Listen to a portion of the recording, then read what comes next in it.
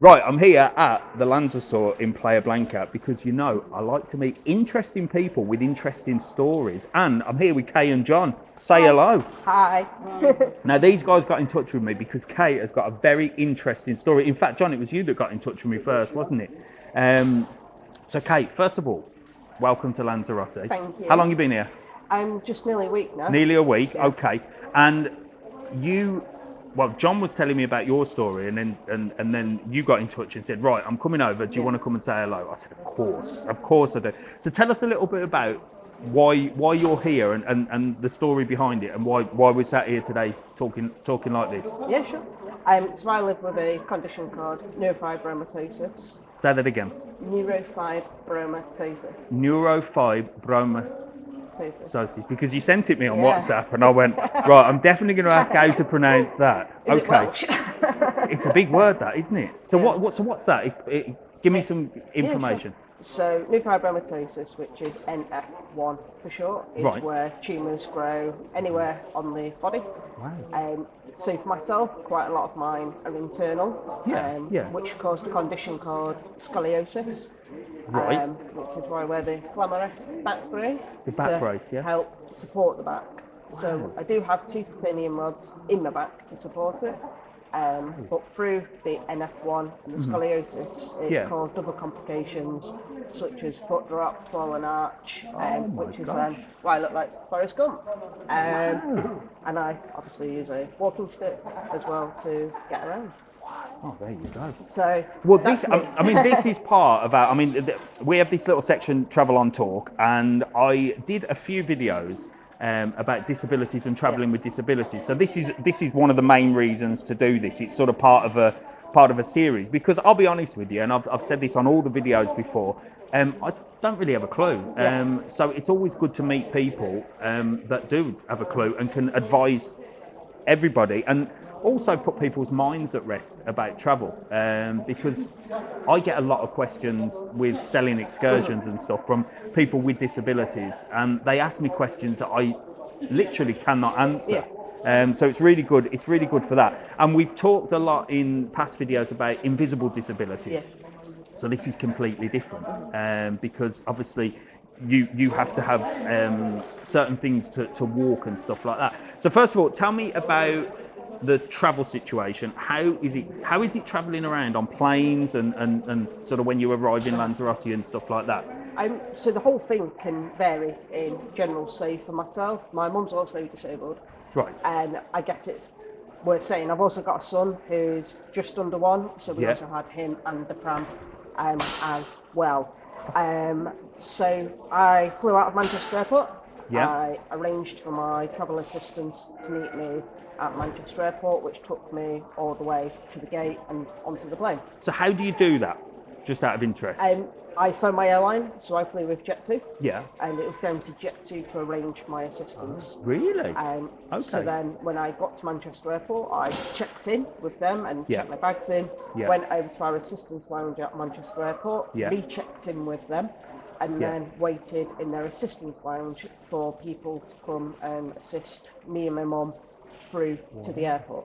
Once we were then through border, so we was then departure side, we were then sat in the assistance lounge again, and then just prior to the flight, they'll come and get you again, and then take you to the plane. So it's the actual airline that organises that. It's not the airport itself. I always thought it was the airport that sort of did so that. the airline works with Manchester Airport's assistance team, but they can put it through. And they put it all together. Yeah, so that's what we did, and you're meant to do it within 48 hours. Ahead of time. So John, you've got your work cut out then, haven't you? Yeah, I mean, for us, we're very fortunate because we live 10 minutes from the airport. Oh, perfect. So for us, we have the option of tram, bus. Yeah. I mean, the tram takes say 8 minutes. Yeah. The good thing about Manchester is, because we come on an early morning flight, is we get the twilight check-in the night before. Right. So this year, Jet2 and a number of the other airlines have started paying for your parking to drop your bags off on the twilight zone, which is absolutely cracking. Because we left there and we went in the car, there and back in 30 minutes. Just round to the airport, park, get your token for the the airport car park. Yeah. And level 3 at Manchester Airport, straight into arrivals, check your luggage in. Yeah, just check all your luggage in, take your passports, and only one of you has to go as well. So yeah, so you just that's handy. It is. So is that just with Jet2 or is that with most airlines? TUI do it. Ryanair, I think, do it. There's a whole list on the Manchester Airport website.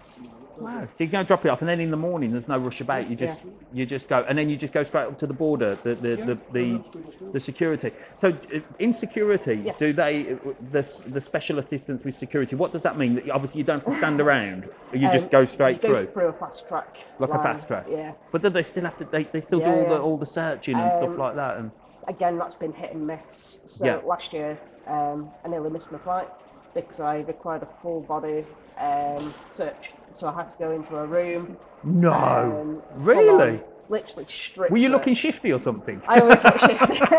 It's probably because I'm from Manchester. But, what, really? So they, yeah. Wow. I suppose you have to be careful. Still drug tested and stuff like that. So you're fully swiped down. Things go into the thing to obviously track for any drugs on you. They swipe the braces down because you can't go taking this off, taking your shoes off and putting those through. You then have to be fully What an absolute nightmare. So it can take quite a bit of time to go through. So last year we didn't know that would take place. So then this year we gave it that little bit more time. But then on the other hand, my mum, straight through. Wow. No problem. You must have. You must have had a look. You must, or you must have been panicking. You know when you get paranoid where you walk through. You must have looked paranoid or something. They must have thought. Afraid of losing my son. Oh yeah, possibly. So that was my other bit is, they wouldn't allow me to walk through with him.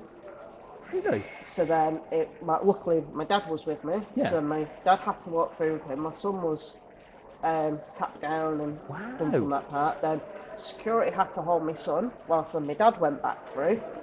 And then obviously thingy, but when I'm off over this way getting searched, his bags are going off because he's got his milk in there, he's got his food in there. They're waving it about. I'm kind of like, I need to go over there. And where were you going then on that holiday? We were going to Alcudia on that specific one. So you guys travel around quite a lot. So although the disabilities are there, you don't let it stop you getting about. I mean, I was just thinking then, 20. Other than the pandemic, we've travelled for 22 years. Yeah. Oh, great. Before that, great. We normally do the USA. Oh, Florida. So this is kind of new to us. Yeah. This is short haul and long haul. Europe's new to us, really, in a sense. We're normally Florida. Well, Florida's good, isn't it? Yeah. Florida's good. But when you've got a little man, it's probably better to wait till a little bit older and then he can enjoy it more. Yeah. So he's on his second holiday. His second holiday in 5 months. Yeah, well, he looks super chilled when we've seen it. So your mum's took him out, hasn't she, for today to get rid of him? So there's another big thing that we're here for because Kay actually got, is it an OBE? M.B.E. M.B.E. Is there a difference between OBE and have I just got that completely wrong? Just like you've just put me a bit up my status. Oh, have I just upped it? So what's an M.B.E. and an MBE? I don't know. Member of the British Empire. That sounds harsh. So the Queen, you met the Queen. I did, yes. And you got presented that for what? My charity work, so I've raised £175,000 for children to go on holidays. So specifically it was Lapland and centre parks. That is super cool. Quite often when you've got a poorly member of the family, if they've got siblings, they can be quite often left behind because mums, dads, caregivers are always at the hospital, so siblings are not always with the sibling. I've always thought that, I've always thought that when I've seen like parents with one child with a disability, and people do forget that, if there's another child without a disability, they probably get pushed aside quite a lot, don't they? So you raise that money to just take families away, or? So the money specifically was for the charity When You Wish Upon a Star. Yeah. And I asked them, how much does a centre parks trip cost? Yeah. And they were like, it's like £85,000 to send so many families there for a whole week, like pretty much all inclusive for them to do what they need whilst they're there. Wow. So then I raised the money for that, and it was a similar cost for Lapland as well, which will send the poorly child and a caregiver with them. Fantastic. Well, that is amazing. That is amazing. So how did you raise that money? Did 3 gala nights. So gala nights like a charity ball. So you dress up nice and swank. Yeah. We had a few celebrities that attended. We had auctions, raffles. We did 1940s reenactment nights. I've got the Jeeps down again. People dress up as 1940s. We have the music, people dancing and singing in that sort of era of time. I'm dyslexic, so I did a few sponsored spells, which that's always interesting. My spelling can get me in trouble sometimes, but I won't go into that one. Wow, did sponsored like a spellathon? Yeah, pretty much, yeah. That is super cool. That is super cool. So from that, obviously, then you got the award. So how? Tell me the story about that, because I've never met anybody that's got one of them. What do they do? So I received a letter in the post. I can remember the day. My mum was sat. How old were you, by the way, when you did this? I was 21 when I got the M.B.E from the Queen.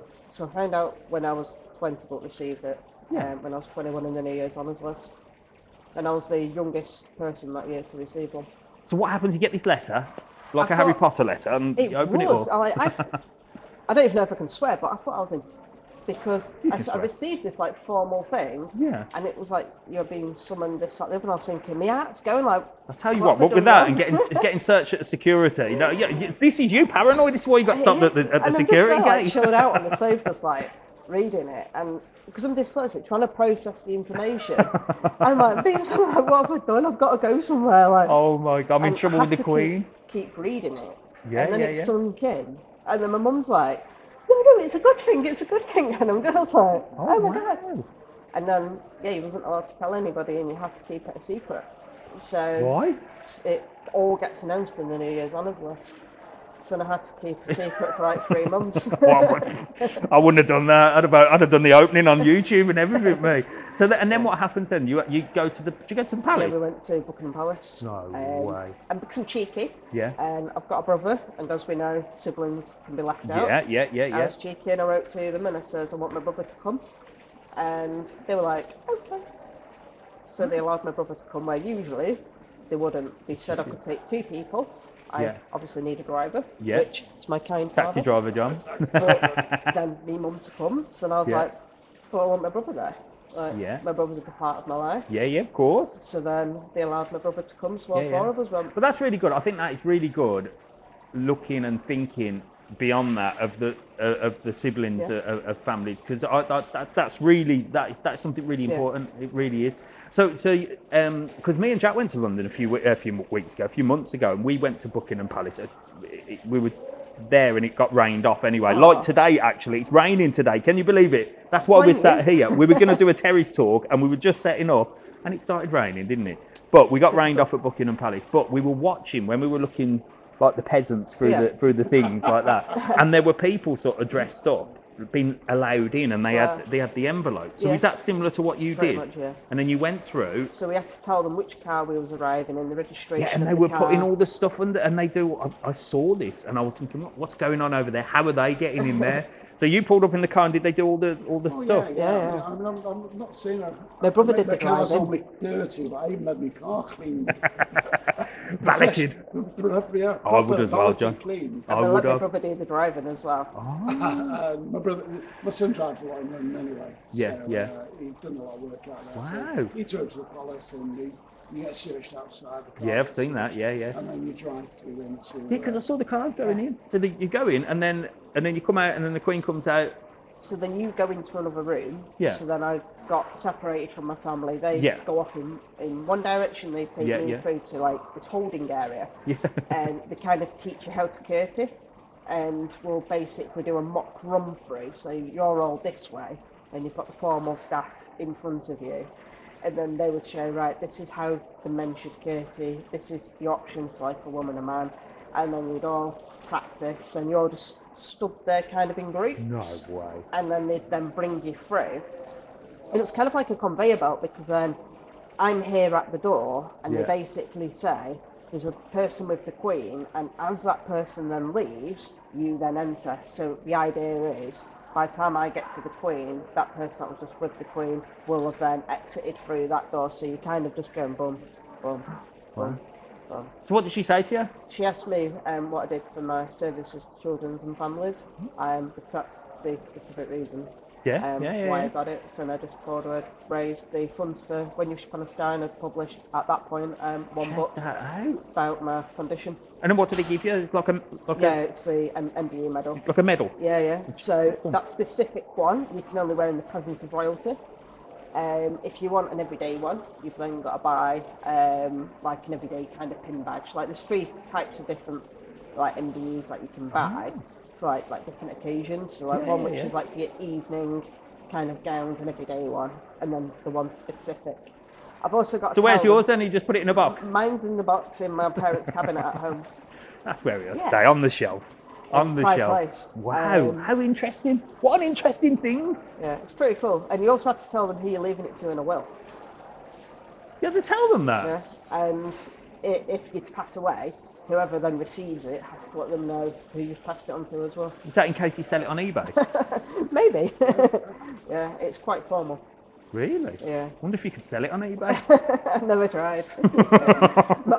My research to get out Manchester. Could be worth a fortune. That is amazing. And then the other thing, check this one out. You've also written 2 books as well. Yeah. So they're about my condition. Unbelievable. The second book, because my condition is so varied, there's no 2 cases the same with it. I thought it was important to tell other people's story and give them a platform to explain their stories as well. Yeah. So the second book also contains stories of lots of other people living with the condition, on how they've been affected too with NF1. And that was so you wrote the books more to make people aware of the condition. Yeah, that's correct. Yeah. Okay. So it's kind of all like diary based. Yeah. So how I've been at my appointments, my own story with it. I've had my medical professionals contribute as well about their view of me, about my condition from their perspective, other people that I've met over the years, about like poems and letters. And then others were living with the condition as well. My parents have also inputted into it. Wow, that's amazing, isn't it? You've led a very interesting life. Yeah, but you can't do it without with the support. You've missed something. John said you missed something. You missed something out. What you missed out? What about the torch? I know. I was going to come on to that later. What's the torch? I did the Olympic torch, the relay. So I was down Blackpool, Fleetwood Road in Blackpool doing the. Do you know when they had the Olympics in London held them? I was a torch bearer representing BMW. No way. Yeah. So what did you do with that? Slapped up my parents as well in Pride Place. I live in Eccles, mate. I ain't putting it in my house. Wow. I'll be ransacked. Wow. Wow, that is amazing. Yeah. Wow, that is unbelievable.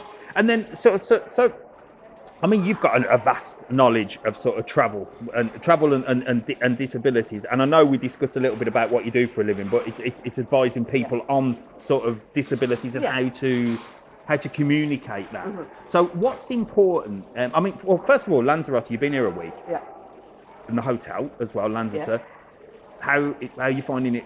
Sort of you looking at things around the island and stuff for disabilities. Good, bad, ugly, horrible. In between. In between. I'll start with my tour. Because you do tours. Oh yeah, the tour. Yeah. Well, the tours are not good for disabilities. I'll be honest with you. Yeah. I always say that. So we went to the coach pulled up. So we got on one coach. Yeah. They then, which was great. They took us to another coach. Yes. We stopped off, and obviously I'm in a back brace. Yeah. I had the baby on me, but obviously for safety they can't have their own seat. Yeah. And he has to be obviously rear facing on me. Yeah. I can't go to the toilet then if he's on me. Yeah. So then I needed my mum to assist me. Yeah. The lady wouldn't let me mum in unless she also paid to go to the toilet. In where? So they stopped off at a cafe where we had to then wait for another coach. Oh yes, I know. Yeah. So we stopped off, and I said to her, obviously, I just don't mind paying to go to the toilet. I've no issue with that. They charge you for the toilet? Yeah, so they charged us €1. There was no accessible toilets. There was no changing toilets. So I couldn't go to a bigger toilet to sort myself out. I couldn't change my son because there was no changing areas. Yeah. And I needed my mum to put it blunt, pull my pants down and pull them back up for me. Cool. And to do other bits. I couldn't do that because and then she's like, no, you must pay too. And I'm like, no, she doesn't need the toilet. And I was using Google Translate because English to Spanish. No, you must pay. And I'm like, no, she doesn't need the toilet. I was like, right, there's your money. Thingy in. But then I had to have the door open because I couldn't get in with him to then shut the door because I couldn't get the turn. So I chauffeur him back. And then my mum's like, just like stood there. And it was like, I'm standing up again. And she's like, do you know what? I totally agree with you on this because I get a lot of people that message me, and this is why it's always good for me to meet people like you. I get a lot of people messaging me and they say, either I'm in a wheelchair, I've got disabilities, is this tour okay? And I'm honest, I say no. For a number of reasons. The coach, I was about to go on to the local bus here, like the public bus, has got the wheelchair things, I believe, up and down. I see them, I hear them going, shh. But the buses for tours are not wheelchair accessible, and they're normal buses. And I said this in my last video, especially when we were discussing like invisible disabilities and like autism and things like that. That it's not a broad thing here. I mean, in England, it's a very big thing, isn't it? And whereas here, there's not. It's not really. I don't know whether they've not really sort of realised about sort of that sort of invisible disability, or I don't know whether there's, because it's a small island and there's not that many people. And again, because we're on a small island, there's not that many disabled people either. Whereas like the UK is huge, so there is. But I mean, there's a lot of, they do in the car parks put a lot of disability parking. But in saying that, this is why I think there's not too many disabled people here, because there's never anybody in the disabled parking. You know, you'll go to a car park, it'll be full, and there'll be about 10 disabled parking. So it's obviously not something that they're aware, not aware of, but because there's not that many issues and people with disabilities, I think they sort of just go, well, I don't really understand it. So I think it's a cultural thing as well. And they do need to be educated on it, especially in tourism. But I always say with the tours, the hardest part. I always say with tours, they're not really disabled friendly at all. Do you think it would be a good idea, because I've always thought about this, to create a tour that is specific for people with disabilities, but in saying that, it would be more expensive than a normal tour? Which I think it could help, because it's the way I look at it is if you're to build something accessible from the off, you actually benefit everybody. Because you building something for disabled people actually helps people who are parents with cramps, because it's accessible to them as well. Especially from a pushing around. So I've struggled a lot pushing my son around. Because especially with the hills or the rocky kind of flooring. It's been difficult from that perspective. So I can only imagine a wheelchair user could find it difficult. And do you not find here, I always say in Lanzarote, the curbs are really high as well, aren't they? I was going to say there's not a lot of drop curbs. And if they are, they're still, so the drop curbs that go like that, they're still like that. I had a little go in one of the little, like the Benidorm scooters that they have. I got one from my mum and I thought, right, I'll go out and have a little go in it to do a video. And I literally had to stop and get off to lift it up the drop curb because it was so like that. So apart from like the buses and the curbs, I mean, what about the hotel itself? Is that majority of it? I'd say getting around this specific hotel, it's been all right. Again, you've got some of the hilly bits, like trying to get up has been difficult. So my dad's assisted with Miles in pulling him up the we've been up to the room, so kind of where as you go round and up, I struggle on that part trying to get the push to push him up. So that's where Dad helps there. Then going into the rooms, it's not accessible to then get to that. It's literally the width of the pram. And you've got the bed there as well. So then trying to get the angle to then get, say, my son in. So if you're a wheelchair user, you've got the lip of the door. I don't personally believe a wheelchair user would be able to get in. Catch your arms. And the doors don't move anymore. They don't retract anymore. So we did say we're a disabled family with a pram, and that's the room that they gave you. So again, whether or not they have accessible rooms on site, which are a little bit different with walk-in showers. Yeah. Because this has a bath, which is an up and a down. Yeah. So getting in the bath has been tricky, but I just sit on the ledge, swim everything around and get in that way. So it's not overly problematic, but it's getting to the room. The pool's quite accessible. To an extent. You've got the pool on the left, which has a ramp going in, so you can walk in and you can walk in then. And they've got the water park here as well, haven't they? They do, yeah. So we've not been in the water park, like into the water, because it's a bit too cold. It's a bit chilly, isn't it? But we've had a little walk around and it was accessible to like walk around. Obviously, I ain't going to be going on slides, but they're all steps and stuff. So but you have the wave pools. When we were walking about, and I said about that, you said Siam Park. You've been to there, and you love Siam Park. So when you go to Siam Park, is that quite good for disabilities? Because that's a huge place, isn't it? Like, you've got the bits where you can just kind of like walk into it. It's the same with like Blizzard Beach and Typhoon Lagoon as well. Like in the States, so, like Typhoon Lagoon, if you wanted to go on some of their slides, some of them actually have lifts to then take you up. Do you go on the slide? Hit and miss. I have to be very careful going on them, and obviously with the steps I can't do them. So if it's accessible where I can go up in a lift, I can't carry the rubber ring up with me at the same time. So then I have to make sure I'm going on with somebody that has a ring so I can hold on to them. Oh my gosh. And then risk my life and go down. That is a risk in your life. But even down to like actual theme parks, so got to be careful because they say no spinal injuries, no like. They do have the things up. I did try my chances in the States going on I think it's like Spider-Man or something, and I went up. Went in all the lift and stuff, went straight up to the top, went to get on, and he went, spinal brace, back down you go, and I'm like, boo. Oh no. I was proper gutted. But hey, I got free passes to all the haunted houses, so I didn't have to queue. I got but you want to try these things, do you? I want to try and, I don't want to say be normal, because obviously we should all be normal. Like, we're no different to other people, we just live different lives and have different lived experiences. I want to be able to try out things that everybody else does. I often, looking from the outside in, even with disabilities, and I'm always honest, I don't understand certain things, but I often see people with disabilities doing really sort of proper things that I wouldn't even dream of doing. And I wonder, and I think to myself, I often look at that and I think, would I do that if I had a disability, or tomorrow I had an accident, I was in a wheelchair or something like that? Would I be thinking, oh, you know what? I'm going to go and challenge myself to go down? And I don't know whether I would or not. I don't know. But is that what it is? Is it like, right, okay, I've got this disability. There's a ride there, a slide there. I'm going to do it, or. Is it like a motivational thing, or is it? I don't personally think it's a motivational thing. I just think they just want to live their lives and just do what everybody else does, and not to be excluded. But there's certain things that, as a person without disabilities, I wouldn't even dream of doing. But you know what I mean? I think it's not fear. Yeah. You don't have that fear. You don't have that fear that we have. Yeah. Because their daily struggles. Yeah. They've overcome that. So it makes you braver. There was a guy.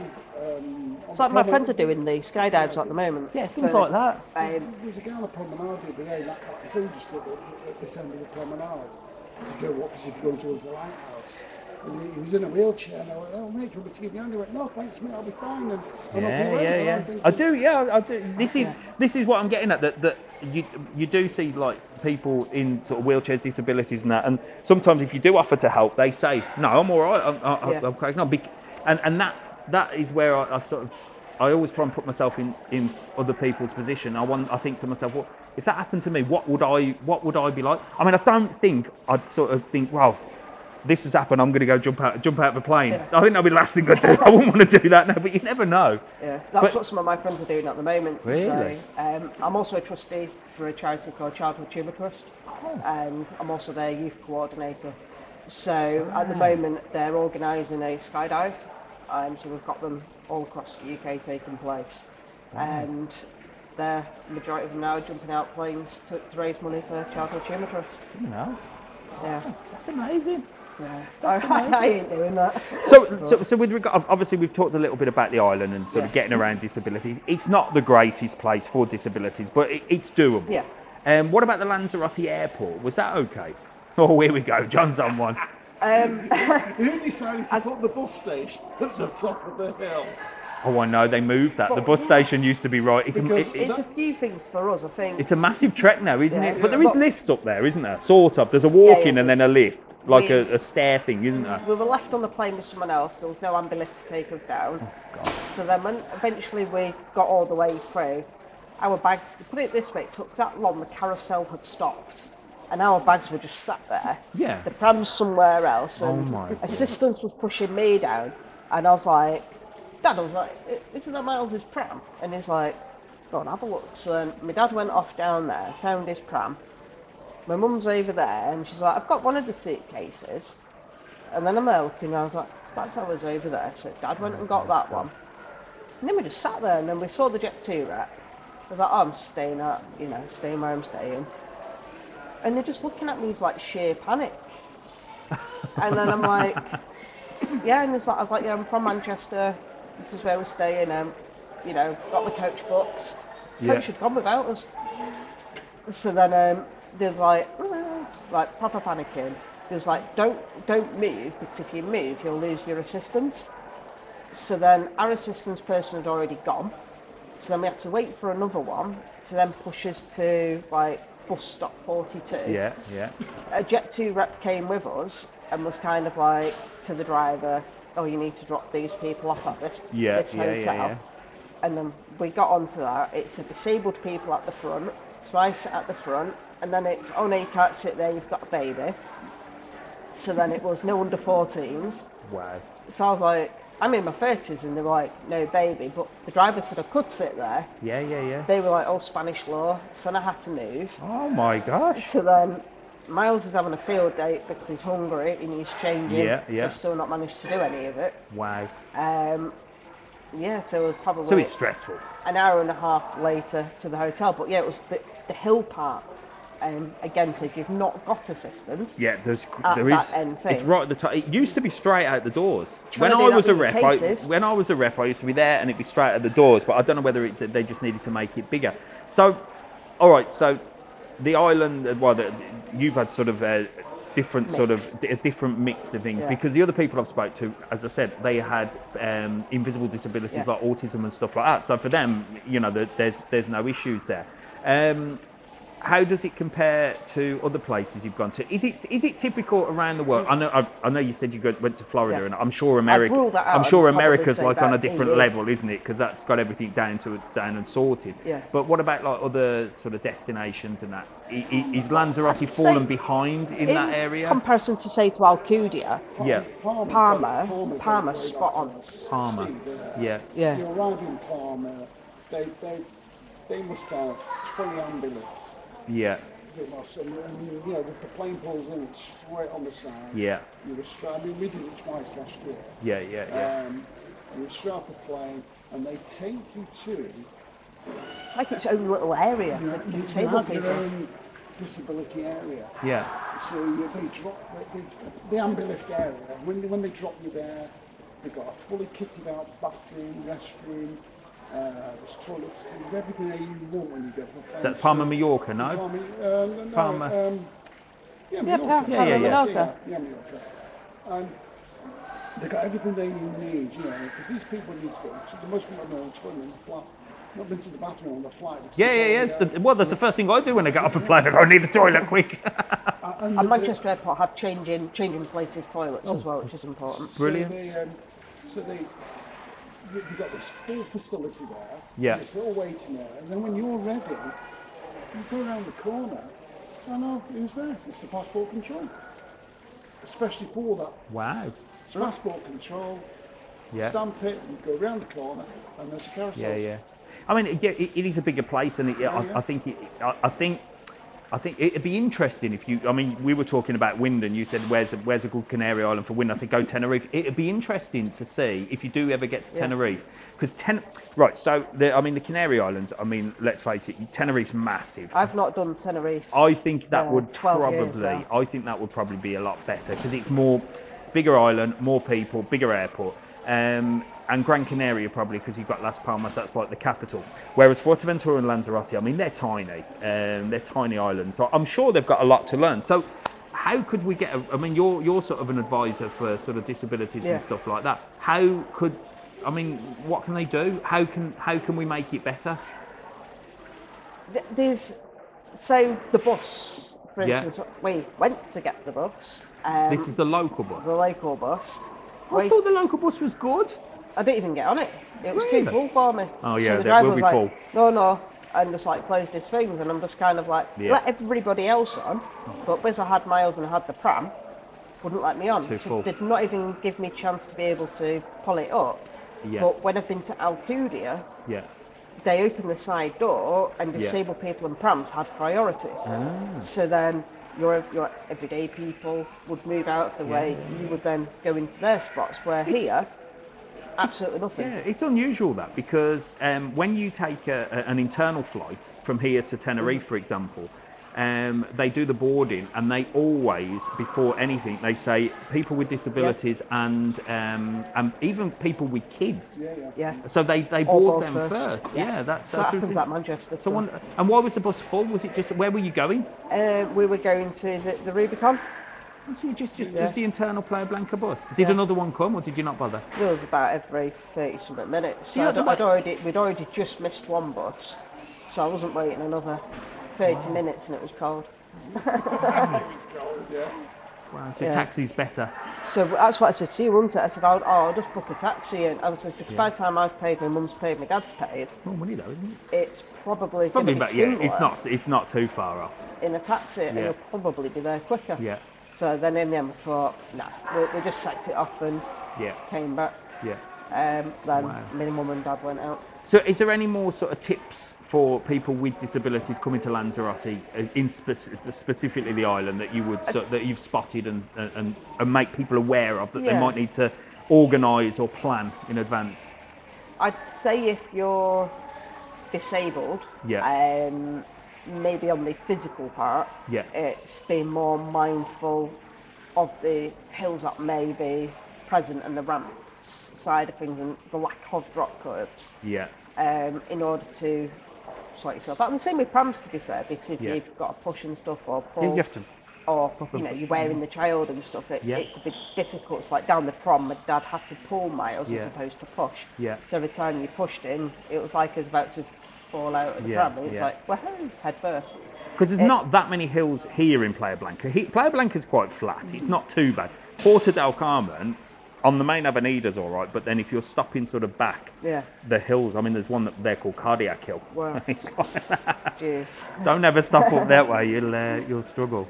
But so for me, I'd say it'd be that part, but maybe some wheelchair users are more prone to that, so they're more aware or have the upper body strength to be able to do that. There's been a few people at this hotel that have the connectors to the wheelchair, where it gives them the extra power, where they can kind of connect it so it kind of drives it forward, sort of thing, which is quite funky. Wow. And one of my friends have that back home as well. So you got Fast and the Furious with the where they press the button and they go zooming. Just clips on the front and away off they go. Wow. Is being mindful of that. Like say this hotel, I've got no complaints. The cafeteria, that's not accessible. I think what could be changed, say within the hotel, is your drinks machines and stuff are on a higher upper level. So again, depending on your disabilities, you may need to ask for assistance, or you may be able to get food or drinks down yourself. Again, that may vary depending on people's disabilities. So, with regards to travel, where is the number one place that you've been to that is like spot on? Where do you reckon?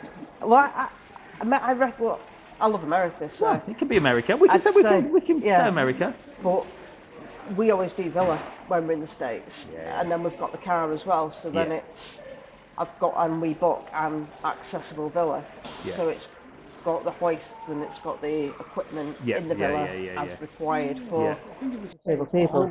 It's bigger. So this is where you said before, when you land, your wheelchair's brought to you. So when you step off that plane, there's no ambulance. You step straight into your own wheelchair most of the time.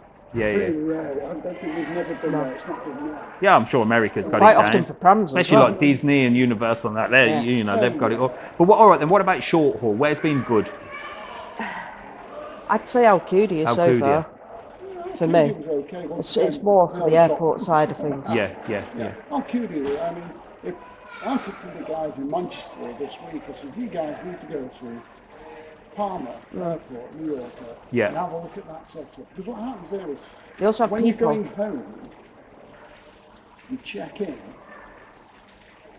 they then have their own, Jet2 have their own disability section. Yeah. And then there's a guy comes up in a motor truck and he takes you to the disability check-in lane. So only people who go through these lanes are disabled people. So the people that take you to that point only take you to that point. Yeah. Right? Then you have people on the other side waiting. They then hand you over to somebody who works at the airport side. So the guy's only running back to check in, and then the other's only running back to the from the security to the gate. And in Manchester, I said, well, you guys need to adopt this. I said, because you've got guys now.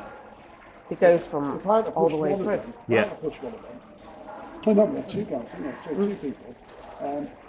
Basically, these two people now are with us not all the way through to your flight. If they don't drop you in the of course. halfway bay. But I said, really, she needs to kind of adopt this process that we've got in Palmer, and then take you halfway. And then somebody working the other side. Because if you think that assistance person then that's coming through with you, every time they come through with you at Manchester Airport, they get injected. They're going through the thing, empty your pockets, put it out. And then obviously that takes time for them. So it's proper stressful then? And I think that is the biggest thing. It's, for me, it's the airport experience which can a lot of the time make it or break it. It's the first impressions, isn't it? Experience. And you're stressed already. End, you're already stressed up on board, and then you think, what's it going to be like at the other end? But if you know it's been crap thingy, and you're stressed when you arrive. You're anticipating that then for when you go home. Yeah, of course. So then it's kind of like, what's it going to be like? So when you're booking, do you do a lot of like research beforehand? Yeah. So you have to sort of sit like, down read and about, see what it's about, how far it's away from like things such as the beaches, how far it's away from the shops. How's it sort of communicated, like with Jet2 and stuff? Is it, I mean, is there like a section? I mean, I know the world's changed to online, but imagine a brochure. Is it like, right, there's the brochure. Is there like a symbol that says this is disability, Some of that's improving. So there's a company in the UK, I think they're based in the UK, which are now trying to work with travel companies and stuff to work with them to really check out the hotels and is it an accessible hotel? And what I define as accessible could be completely different to somebody else. Like again, I mean, we sell tours, and maybe we need to put on our website a symbol of some kind that says this is like transfers, not transfers. Yeah, I don't really deal with transfers, but tours, tours, Rancho Texas, water parks and stuff. I'm gonna be getting in touch with you and say, what do you reckon to this? Can I put a symbol on or not? Is this gonna be okay? Can look at. I've got the expert on now. I've got contact. I can drop you a message. But no, honestly, it's really helpful, and I know that it's helpful for these guys back home, especially if people have got disabilities, so they can know whether Lanzarote is a good place, what sort of things to book, this, that, and the other. And if you've got any questions, comment on the video, and I'm sure there'll be other people, if not you watching, you'll be able to answer any questions like that. So that's fantastic. I have got a little present for you, as always. Thank you. I've got some for you as well. You've got a present for me as well? I like presents, like Christmases. Right, hang on. No, is this your book? Yeah. Wow, look at that. I've got the books. That is amazing. Do you know what? I'm setting up I said to these guys, I'm heading to IKEA now to get all some shelves. And I thought, I ain't got any books to put on my shelf. Now, you wait till you see my next live and you'll see your books on the shelf. That is amazing. So this is your story. Yeah. Wow. That is unbelievable. And then living with, I still can't pronounce it. Neurofibromatosis. Yeah. Is that right? Yeah, near enough. Wow. That's good as my Spanish. And that's you carrying the torch. That's cool. That's going to make an effort. That is so cool. I love it. Thank you so much. Well, I mean, my presents aren't as exciting as that, but when you do come and have a little chat with Mr. TravelON, you do, and I bought one for Mum as well. Don't worry. Obviously, she's played a part by taking a little one out. So there you go. You are now officially part. Get them open. Show these lot. You're officially part of the Mug Club. Now this is more. This should go pride and place next to the medal and next to the Olympic torch. I want Mr. TravelON mug there. So you're now officially part of it. There you go. You see. TravelON Mug Club. But honestly, thank you so much. Thank you. It's been really helpful, really interesting. I hope you've enjoyed it. This will be part of our sort of travelling with disabilities section. I'll try and do as much as I can. Like I said, I'm no expert, so that's why I'd rather speak to people that know and people that have experienced it, and then you get the right information. Yeah. You know, you're listening to me, I'm full of crap. But there you go. From me, Mr. TravelON, it's goodbye. Make sure to like, follow and subscribe. And from these two lovely people, thank you. We'll see you in the next video. Bye. See you later.